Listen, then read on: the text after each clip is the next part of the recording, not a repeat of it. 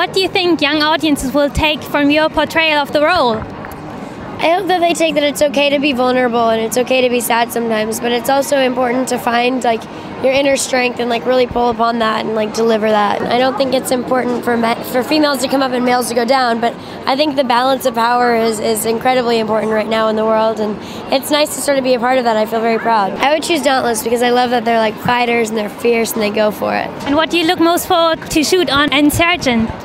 I love how Insurgent's darker than Divergent. It deals with like a lot of guilt and it deals with a lot of grief because Tris, loses her parents in this movie and she has guilt over some of the other things that she does. So I like the psychological aspect. And your next film coming up is also a literary adaptation. How was it to shoot with John Green on the set and then also with Ansel Elgort? It was amazing. I mean, Ansel and I are very close naturally, so it was nice to have that sense of comfortability. And John Green's so witty and so creative. He's amazing. Everything he does is incredible, and I think that it's really great that he's giving a voice to people. What do you think about Paper Towns with Nat Wolff? I think it's the best news ever. I'm like, I want to be an extra in the background.